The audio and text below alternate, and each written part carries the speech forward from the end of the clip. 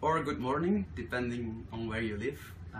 First of all, I would like to thank IRI and the IRI communication team for giving me this opportunity to talk about the work we are doing and the work we do related to gender. For the next 5 to 10 minutes, I will discuss the topic of shared resources in rice farming and how women benefit from it. So this is what I will talk about for the next 5 to 10 minutes. Let me first start with introducing myself. I'm Pieter Rutsaert. I work for the Social Science Division of IRI, and most of the time, or most of my work, is for the Corriga project. Now, the Corriga project is a project funded by the Swiss Development Corporation, and this project focuses on irrigated rice production zones. We work in 6 countries, including Thailand, Myanmar, Vietnam, Indonesia, Sri Lanka, and China. I think I've named them all. So the work we do is we do adaptive research in those countries. We work together with farmers in the field to improve their practices in rice farming. We focus, for example, on one important thing we do is try to reduce yield gaps while reducing environmental footprint. Now, one part of this project, or what we also hope to do, is improve gender equity and the livelihoods of the women farmers in the areas where we work.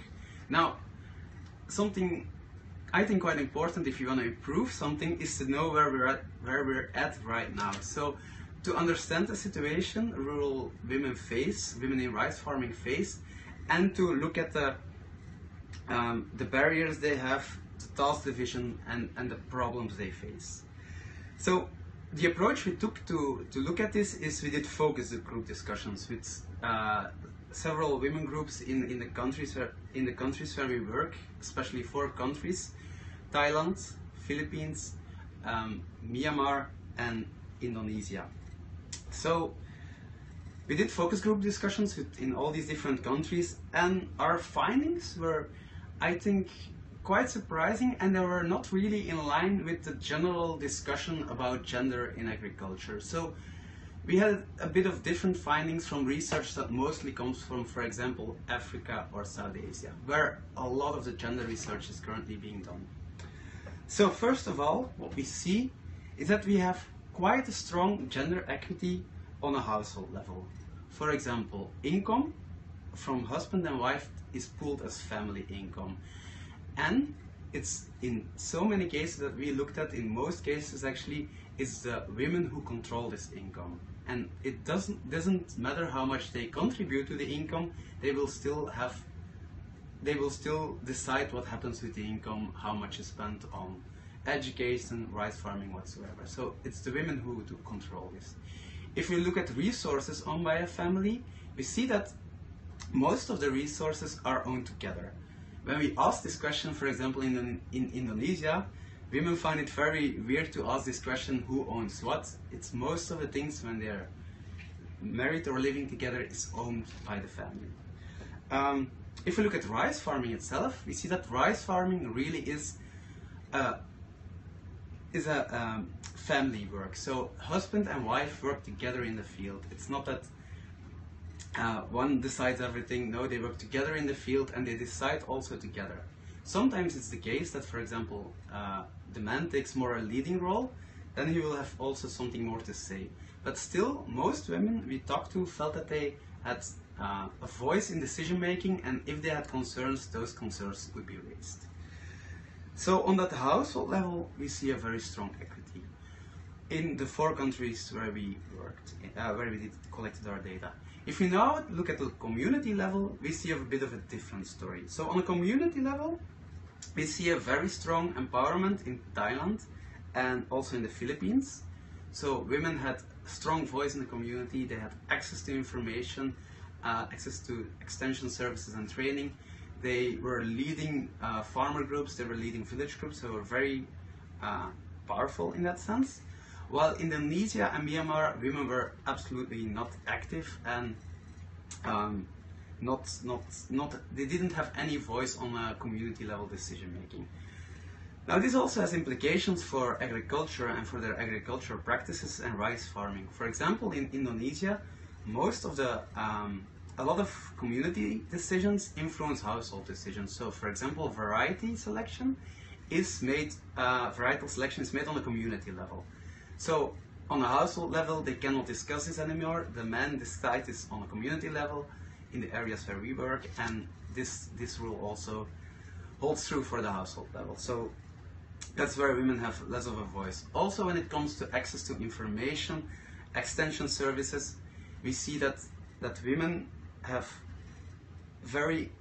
quite limited access. This mostly goes to the men, while both men, husband and wife, are working together in the field. So, on that sense, improvements are very much possible.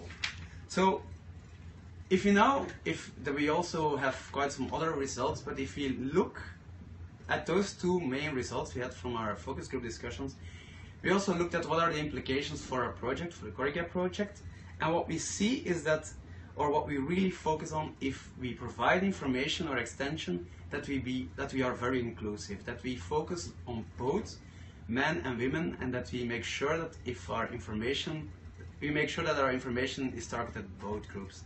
If we need to therefore adapt the information we give about farming practices, we will do this, and we will make sure that the women get the information, or the information in the way they prefer most. But we also will keep including men in what we do. So I think another consequence, or another important finding from looking at gender equity in rice farming, is that even though if we focus on the crop and we focus on male farmers, we still benefit the wives, because husband and wife benefit from a same income. They benefit from the whole family income. So even though if men attended trainings, we still hope and we still see and hear that the women are benefiting from what we do, from those shared resources, that shared income. Now, I think this is maybe not as big of an eye-catching story or an exciting story as some of the other work we do with less privileged women, with people with much more problems. We work in irrigated rice zones, which are mostly a bit better off than the really distinct areas, but it's still quite important research, and it still provides a different way of looking at gender equity. So, for example, if we compare this to Africa, where we have very separate, demarcated male and female plots, incomes, and crops, we see that rice farming in Southeast Asia, it's much more a combined effort, and it's much more a family effort. If you compare this then to South Asia, where there's a really strong male dominance on a household level, you see again that here is a different equity at play at the household level. So we have some different findings here. Now, if we therefore focus on improving gender equity, we should be aware of these things. And I think it's very important that we understand what's going on in the local situation, and that we try to adapt or adjust what we do to the local situation. So therefore, I think it's very necessary that we look at the barriers women face on the ground, in the field, and that we adapt to the local situation.